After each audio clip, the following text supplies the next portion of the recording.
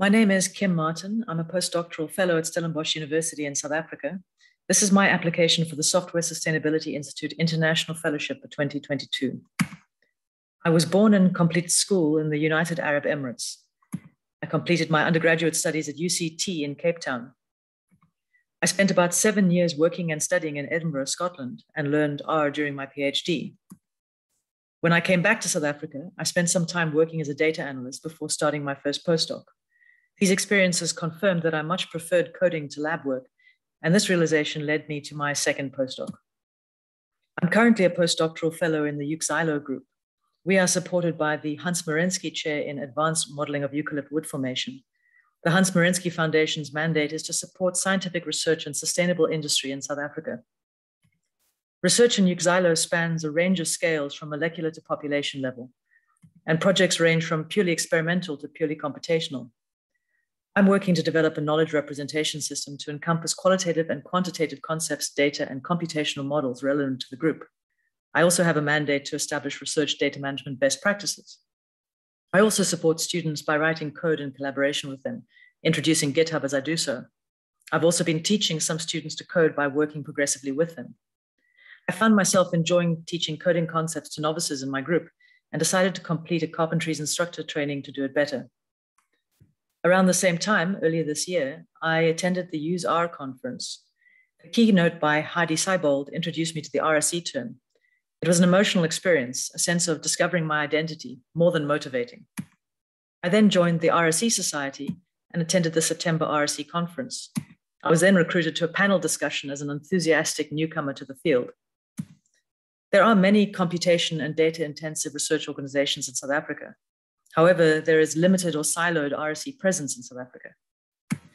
There is an online forum called RSSE Africa, which resulted from an open life science mentorship and training program in 2020. Its aim is to create a community of practice for research software and systems engineers in South Africa. However, it suffered from the effects of COVID-related lockdowns. An online platform exists, but little community as yet. This screenshot shows all the 2021 activity. I recently had the idea that starting a special interest group in Stellenbosch University might be a way forward. My plan is to recruit stakeholders from across Stellenbosch University with a mandate to assess the existing state of research software engineering support in Stellenbosch University and propose new approaches to improve the quality of research outputs. My vision is a sustainable community of practice at Stellenbosch University and possibly support for establishment of an RSE group. I so far have interest and support from the head of postdoctoral research support and a prominent research fellow at Stellenbosch School of Data Science and Computational Thinking. The special interest group idea involves a series of steps, including recruiting stakeholders and supporting the process of generating a proposal and hopefully having it enacted.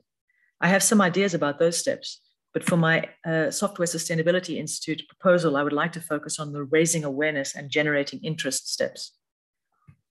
I had the idea to hold an RSE-supported research proposal, RSR competition, targeting non-RSE researchers with prizes for the most interesting, innovative, or influential proposals.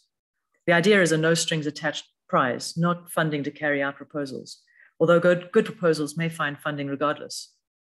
Proposals must include an RSE component and must detail how RSE support could help them conduct better or novel research in their domain.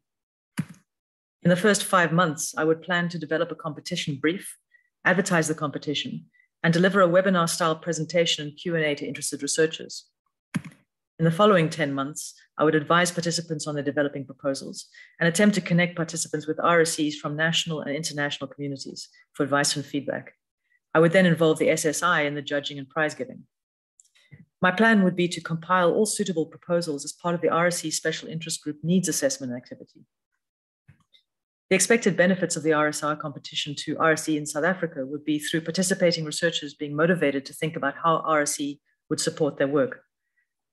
For Stellenbosch University and the RSE Special Interest Group, proposals motivating for access to RSE skills could support creation of an RSE group. For the UK and the Software Sustainability Institute, the competition may foster connections and potential collaborations between UK RSEs and South African researchers. And personally, it sounds like tremendous fun, and I expect to learn a lot. Thank you for your consideration.